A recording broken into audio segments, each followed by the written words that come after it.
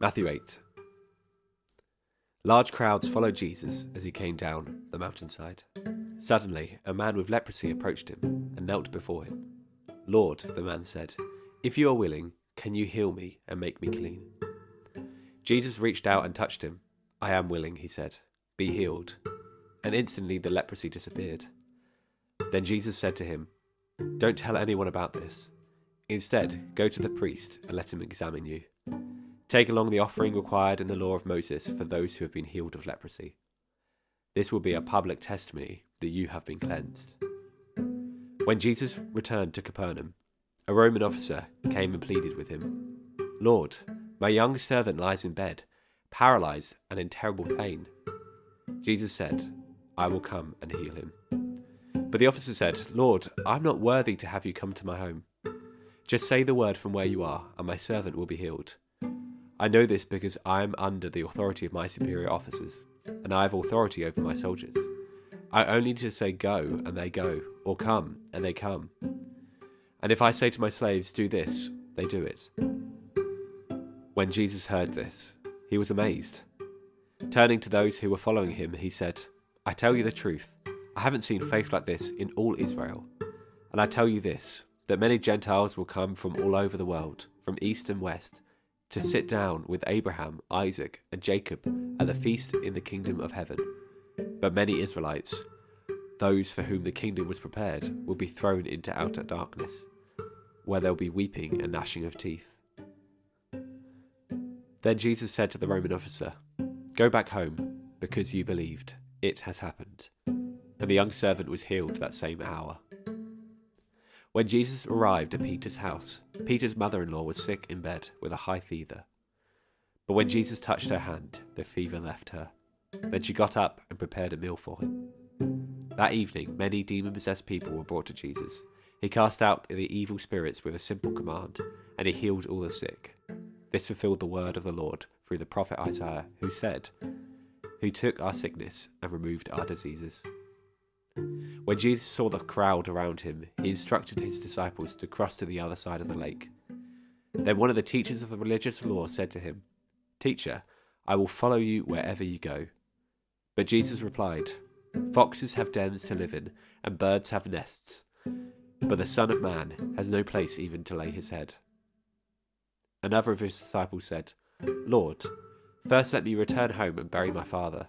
But Jesus told him, "Follow me now. Let the spiritually dead bury their own dead."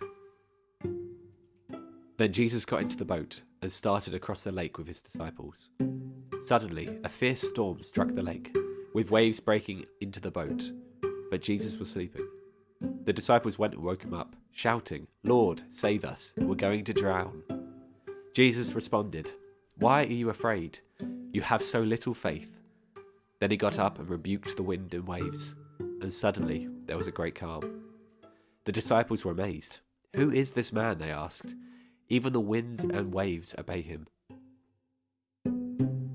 When Jesus arrived on the other side of the lake, in the region of Gadarenes, two men who were possessed by demons met him. They came out of the tombs and were so violent that no one could go through that area. They began screaming at him, "Why are you interfering with us, Son of God? Have you come here to torture us before God's appointed time?"